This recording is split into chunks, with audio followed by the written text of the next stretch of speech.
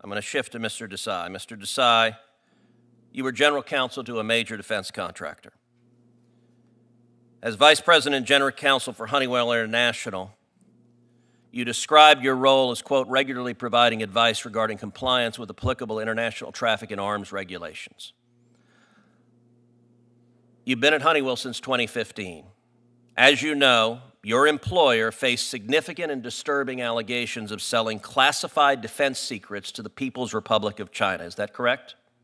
Senator, Honeywell International entered into a consent agreement with the Department of State regarding... Is that a yes?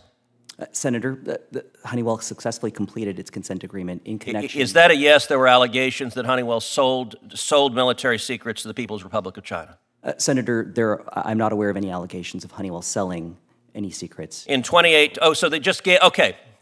All right, I'll take your friendly amendment. They just gave military secrets. They exported technical data to China in violation of federal law of the tactical Tomahawk missile, the B-1B Lancer long-range strategic bomber, the F-22 fighter aircraft, the T-55, and CTS-800 turboshaft engines.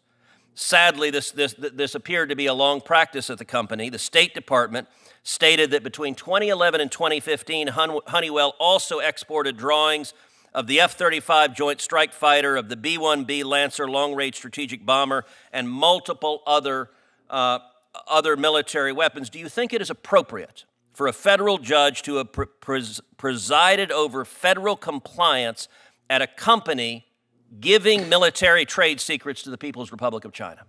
Senator, at the time of the alleged exports, I was not responsible for that portion of the business. I was a litigation counsel in the business. Honeywell has successfully completed its consent agreement. Are you saying you had no involvement with the issue?